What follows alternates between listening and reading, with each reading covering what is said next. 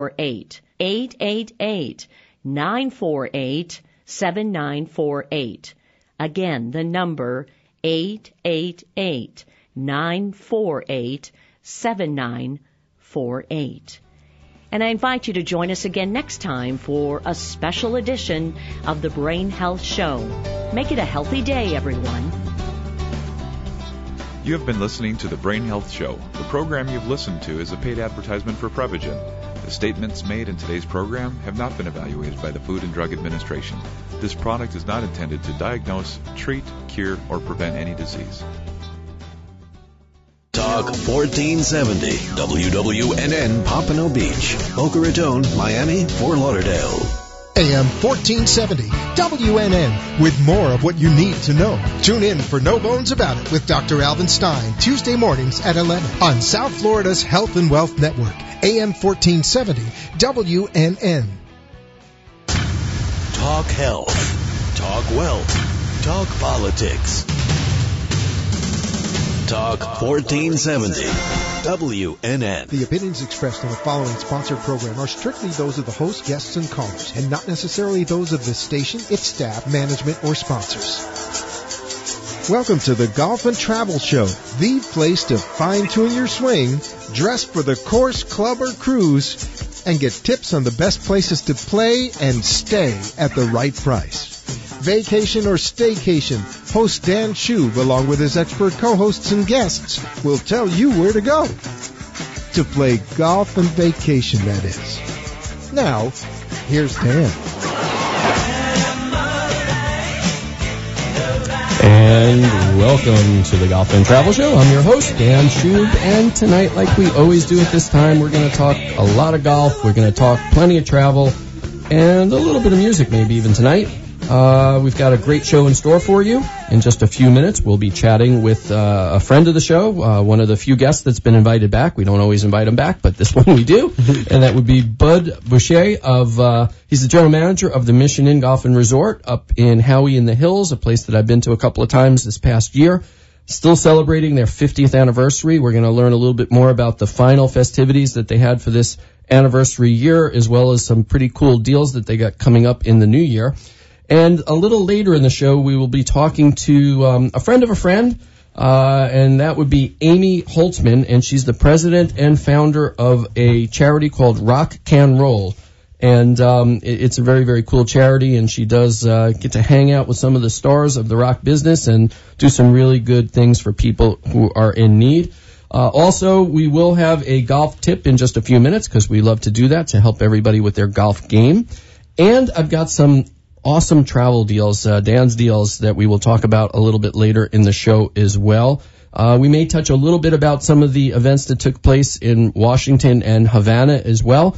Opening up Cuba. There's a lot of people that have been traveling to Cuba, and now that's all going to be a little bit different. So it'll be very, very cool. But what I like to do at this time, first and foremost, is introduce my co-host, and that would be none other than Jess Frank. He's a PGA teaching professional and owner of the Jess Frank Golf Academy at Boca Dunes Golf and Country Club right here in Boca Raton. Jess specializes in on-course instruction with V1 video analysis, and he believes that every lesson and swing is different. Jess likes to focus on the scoring part of your game, those short shots that are taught on the golf course, and that instills plenty of confidence. Some of you may know him from his work at some area country clubs such as St. Andrews, Boca Lago, and Broken Sound.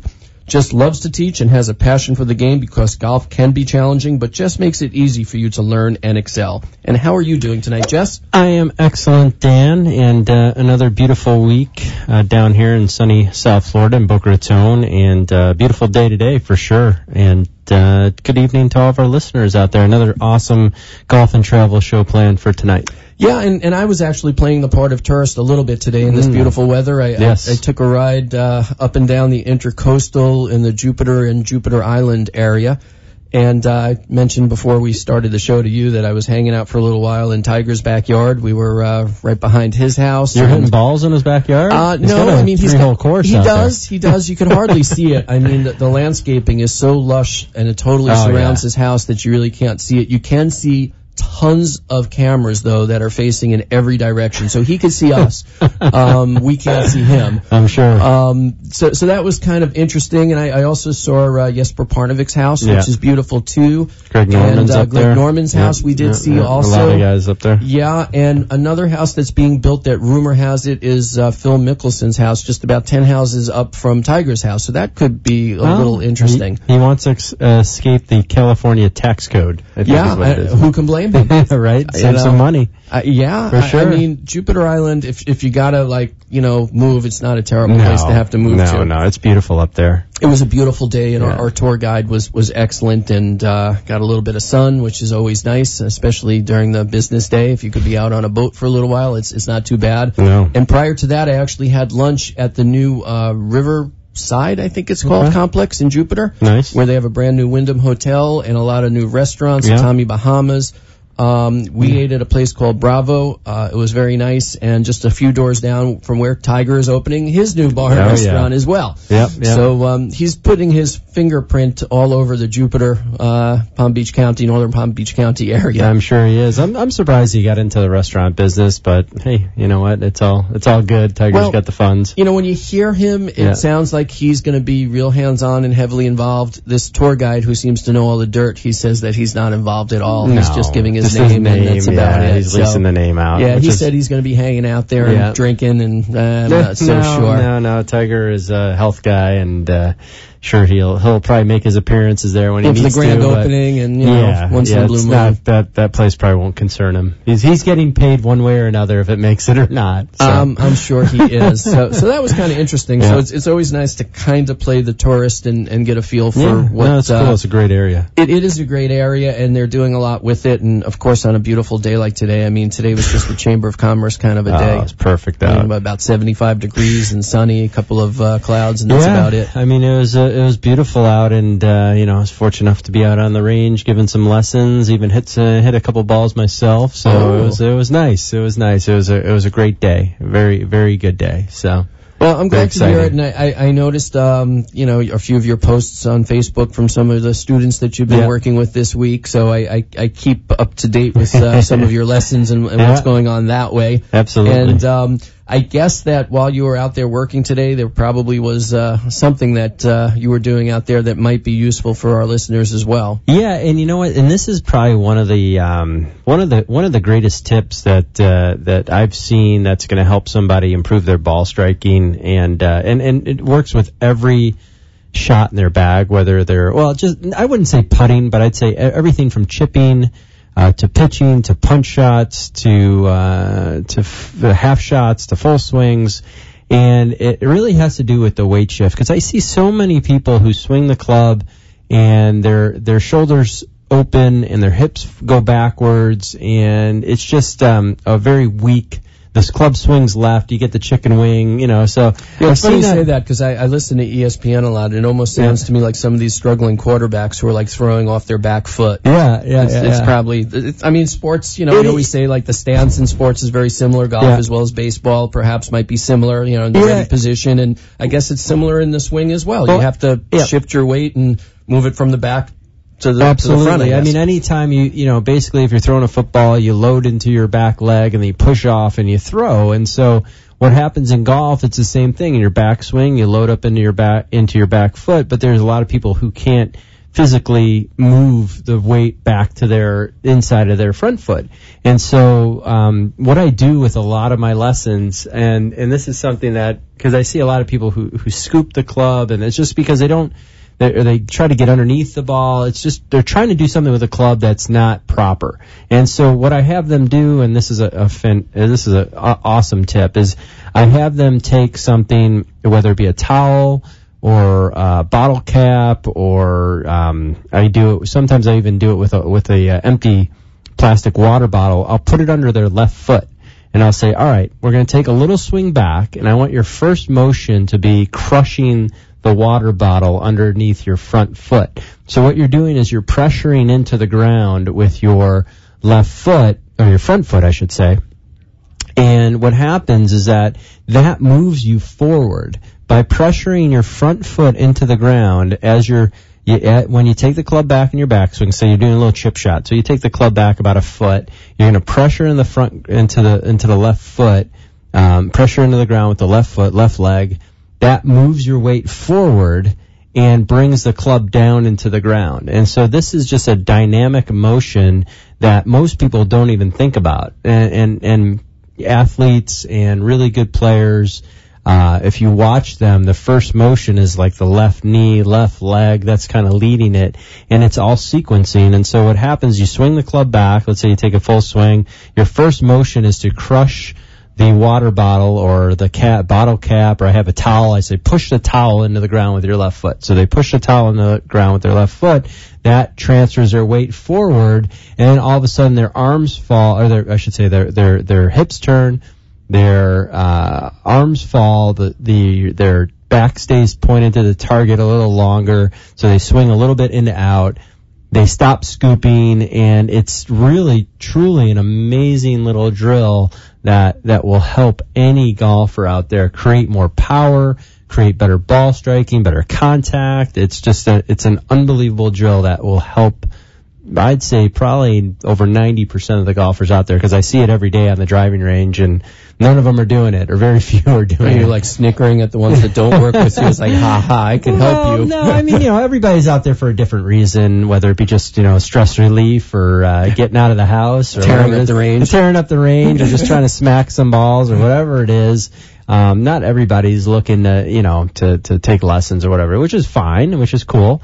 But I mean, if they wanted to play better and they wanted to get better, and that's what, I think if everybody struck the ball better, there'd probably be a lot more golfers out there. And this is just one of them where basically you're starting to use the proper sequencing. I hate using the word big muscles, but it's really not. It's more of a ground pressure sequencing issue than it is, spinning your hips, or spinning, trying to hit the ball with your chest, or whatever that is, because you have your hands are on the club still, but now they're going to work correctly. And now you're not going to throw away power, throw away the lag. You're not going to scoop up on it as much. And if you do this, if you start with little chip shots, swing it back a little bit, pressure in the left foot, make a little chip swing, go out, make a little longer swing, a little pitch swing, go back a little bit further, and then, like a 3/4 swing, punch shot, and then go into a full swing and keep the sequencing going. I mean, you'll be amazed at how your power changes and how your ball striking changes. Yeah, I was going to say that, when you started talking about this drill, you were talking mostly about some of the really bad things that can happen in a swing. But even for the folks that hit the ball pretty well, if you want distance on those longer shots, the tee shots, those, fairway woods, into par fives or whatever, transferring that weight, I'm sure, gives you much more power and distance. Mm-hmm. Yeah, no, absolutely. I mean, that's that part of the golf swing is just so important. I mean, just the biodynamics of a golf swing is where the last thing to enter the ground is the club head, and there's so many times is that the first thing that enters the ground is the club head, and so it's completely opposite. And so when you're swinging the club and you want to apply pressure to the back of the ball, the first thing you need to do to apply pressure to the back of the ball is to apply pressure down into the ground with your front lead foot. And that will definitely get you going forward, striking the ball better, and just, playing better golf for sure. So this lesson, you're typically working with people on the range, and so we see a whole bunch of people with bottles and towels and stuff like that. Whatever it takes. I mean, if somebody can, I don't always use teaching aids, but I will on occasion, just to get the point across for somebody who really needs it. I mean, I had a lesson the other day where similar situation where the young lady was spinning her hips back and topping the ball. She's like, why am I topping? Why am I topping? So I showed her what to do. I didn't really tell her about pushing in the ground with her left foot. I just had her move the club a little differently, and got the same result. Hit the ball better, chipped it better, pitched it better, went out and played 9 holes and played a lot better. So I mean, it really just depends on the person, depends on the type of learning, the situation, how they learn. and just make it work, because you got to be creative when you're instructing people. Well, what I like about what you're saying is while there are many companies that have some tremendous training aids and learning aids, and some of them are inexpensive, some are expensive, but right. The fact that you could just take things from around your house and use them to help, for anybody who's worried about the cost of golf, and golf can be an expensive game. I mean, I saw Vijay Singh out on the driving range with a couple water bottles lined up for his path, and then a couple alignment sticks, which probably total cost him $10. Right. He can afford anything, and he doesn't even bother. No, so I mean, you don't have to be elaborate. You don't have to have the latest in the Doppler radar and the TrackMan and the $40,000 teaching aids. So you can keep it real simple and become a pretty good golfer. Well, and there you have it. Beautiful. Thanks. Free tip. Yeah, that's wonderful. Every week. It's a wonderful thing. Tons of value. Yeah, that's how we roll here. That's what we do. The more you give, the better. What we're going to do, I think, is take a quick break for a message from one of our sponsors, and then we're going to be back with our first guest, and we'll be talking a little bit about the Mission Inn, which is one of my favorite places to play. And what we'll do is take a break and stick with us, and we'll be back in just a minute. Stay tuned.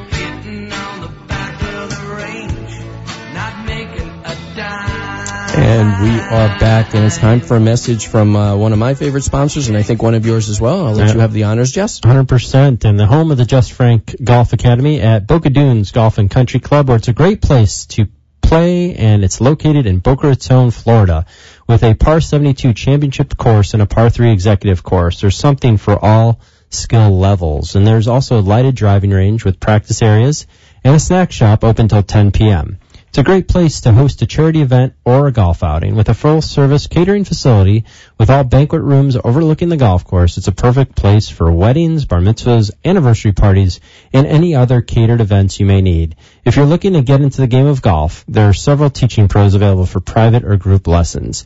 Their friendly staff invites you to come see for yourself, so call the Pro Shop at 561-451-1600, extension 102. For more information and tee times, you can also visit their website at bocadunes.com. That's bocadunes.com.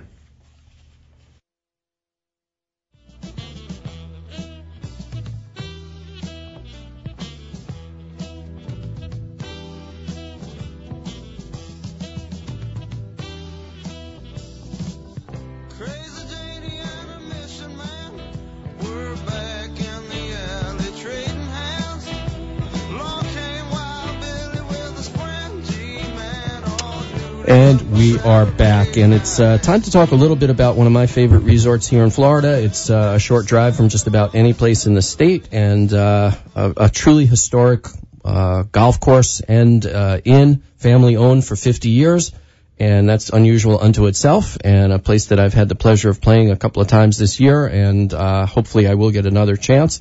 But not only are they celebrating their 50th anniversary, which the year of their anniversary is just about done, but they still have another few days left. But they've got some exciting things coming up in the future, being part of the historic Florida Golf Trail, and some great deals coming up after the first of the year. So to find out a little bit more about that, we're going to go back to an expert that's been with us once before, but we invited him back again. Let's do it. And that would be Bud Boucher he's the general manager of the Mission Inn Resort and Club. Bud, are you with us? Dan, I certainly am, and thank you so very much for allowing me to be on your show again. It was a real treat for me the first time, and hopefully I won't lay an egg and you'll invite me for a third time.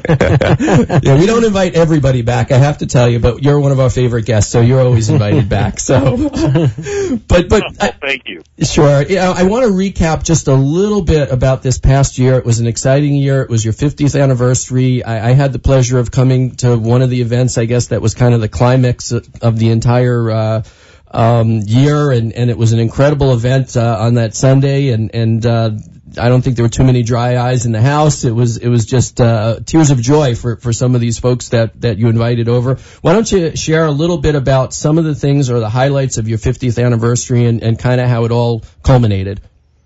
Absolutely. Well, thank you. I guess it started 50 years ago when we purchased the facility in 1964. My father, my brother Bob, who's the eldest of six, decided that we were going to transition from being in the broader cattle industry out of Chicago as a commodities broker into the recreation business here in Florida. And come forward 50 years, we decided that the weekend before Thanksgiving, we would invite, at no charge, 50 couples who had celebrated 50 years of marriage or longer to come and be our guests. And they could renew their vows. And as part of that, the staff got very, very enthusiastic involved. So we sprang for brunch. We had flowers. We had corsages. We had a minister there to do the vow renewal. We had gifts and certificates for them. And it was, as you say, not a dry eye hardly in the house. And to help us celebrate, of course, we had Daniel Webster, who's our U.S. congressman from our district. He came and spoke to the event, and the stories were wonderful. We had one couple who were celebrating their 70th anniversary, Dan, who had actually celebrated their 50th anniversary at the resort.